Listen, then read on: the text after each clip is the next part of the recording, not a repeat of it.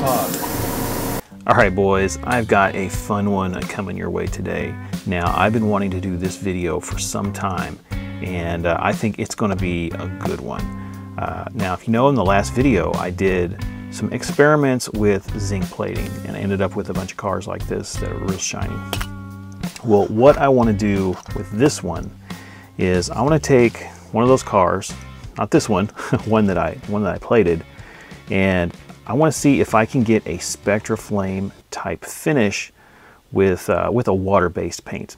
Now, I know there are other solutions out there, and they work pretty well.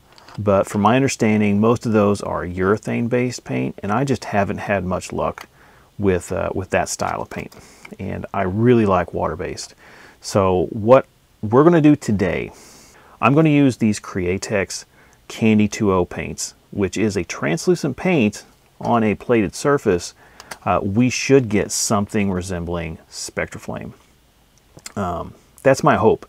These are water-based, and they are really, really good paints. I've had a lot of luck with these in the past, and I'm hoping that will continue.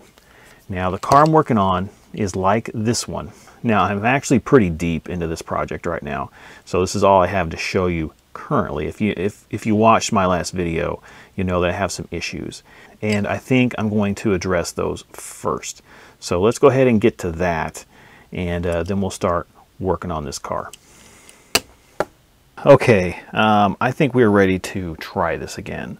I'm not sure exactly which bits that I've already talked about are going to show up in the video, so I'll kind of go over it. My first attempt at painting this car went horribly. This is the car we're painting right here, this Mazda. The first time I attempted to paint it, my airbrush got clogged, and then when I cleared the clog, it just basically broke. And I spent several hours trying to fix it, and I couldn't fix it. So I had to go ahead and strip the car from what paint did get laid down. I went ahead and repolished it and washed it. It's ready to go. I went ahead and bought another airbrush, and I bought a nice one. So this is the airbrush I bought. It's an Iwata Eclipse. Not a super expensive airbrush. It's actually a really good beginner's brush. It was 150 bucks. So we're going to give this guy a try. It feels great. The quality difference between this and the cheaper Amazon brushes I've been using is mostly in fit and finish, and machining quality, tolerance levels, stuff like that. Those Chinese airbrushes really paint well. My issue is that they just don't last long. I'm constantly changing brushes to something that just feels different in my hand, and I want some consistency. So I went ahead and bought a more expensive airbrush, and we are going to give that a shot. So I've gone ahead and I've mixed my paints. We're going to lay a base coat of black, I think, on both of these, this interior and this base. Even though the interior is black, but I think I want a not plasticky looking color on that interior. And that's the interior for the Mazda. The other one is for a different car. Once I've done that, and I've got kind of a feel for the airbrush, this is the first time I've used it, we're going to go ahead and spray Createx Poison Green on these two cars. So hopefully this works out better than last time. I've done a lot of research. I want to do a few things differently, but I think for the most part, my issue was I had an airbrush that was hanging on by a thread, and then the last time I cleaned it, the thread broke.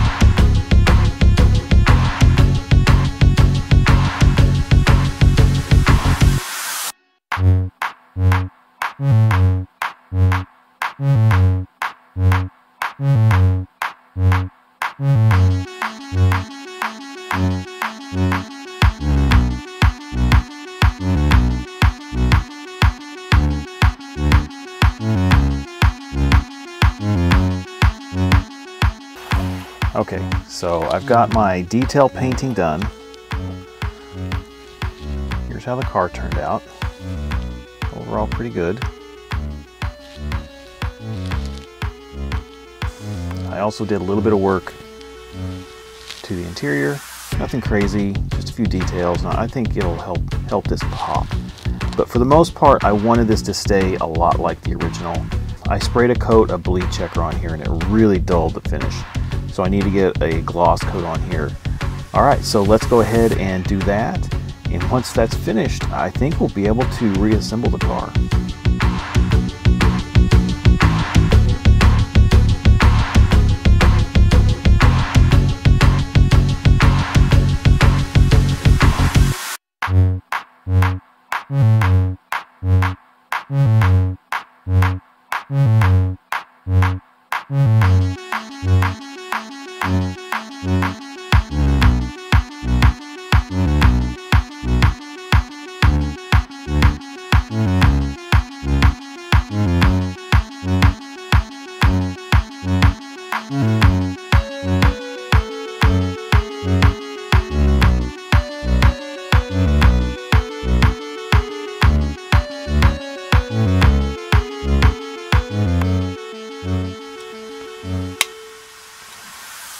Okay guys, are you ready?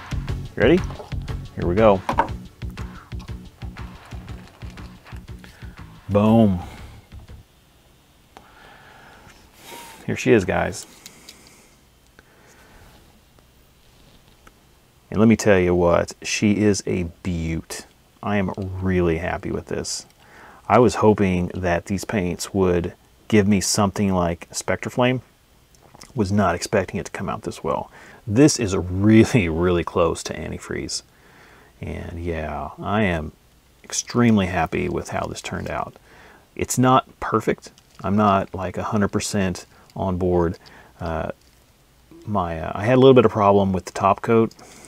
I ended up using this stuff right here, which is the wrong product for modeling.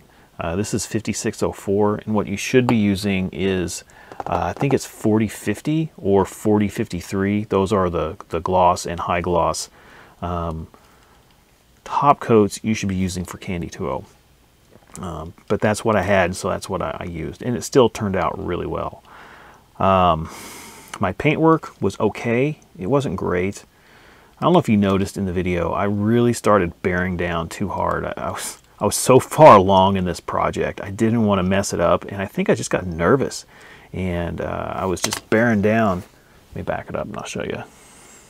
I was just bearing down so hard with my brush that I started shaking a little bit, and it's not a good thing to happen. But I got it on, and I pretty much corrected all the little mistakes that I have. We did a little bit of interior work. I don't know if you can see that. It's kind of hard. I got some speaker grills and a little brace between those shock towers. It's okay, right? I should have done a little bit of base work, I think. I left the base blank. But the reason for that is I wanted to compare this car to the original, which is right here, which, in all honesty, for a $1 car, this thing looks amazing. But I wanted to see, you know, the difference between a Spectraflame type car and this. It's like a two-stage translucent green on top of a metallic base coat. It looks great, but boy, this thing just gleams. That shine you see there, that's the zinc underneath the paint. It's really pulling off that old school Spectraflame look, because this car wasn't polished to a mirror finish, and the top coat isn't just like super glassy. And if I was doing an original Spectraflame car, I might even go with this stuff, because this is a really nice top coat, and it's not super glossy. So yeah, here's an old school Spectraflame car. Now this is a different color. Really happy with how this turned out. And I think we're going to be using this a lot. Like I said at the beginning, I've been looking for a water-based alternative for Spectraflame for a while. And I've been wanting to try these Candy2o paints. This is the color I use. This is Poison Green for this car. The great thing about these paints is, for starters, they're pretty cheap. This is a 2-ounce container, and it was like $8 or $9. The urethane stuff you can buy online, it's like $6 or $7 for a half an ounce. It's like 4 times the amount for the same price. It looks great, and it's water-based. And to top that all off, these things are readily available. If I run out, I can just walk my happy ass down to Hobby Lobby and pick up another bottle and be back home in an hour. There are a lot of good things about this paint working, and I'm really interested in doing this some more. So yeah, the next few projects I do are going to be Spectraflame style. Guys, this works. I don't know if you have the setup to zinc plate your cars. If not, you should work on it, because it's not hard. It's not hard at all. You don't need a power supply. Just a C-cell battery will work, and then everything else you just get at get at Walmart or Target. And like I said, these paints are at Hobby Lobby. Everything you need, you can basically get locally to do this sort of finish. And man, look at that.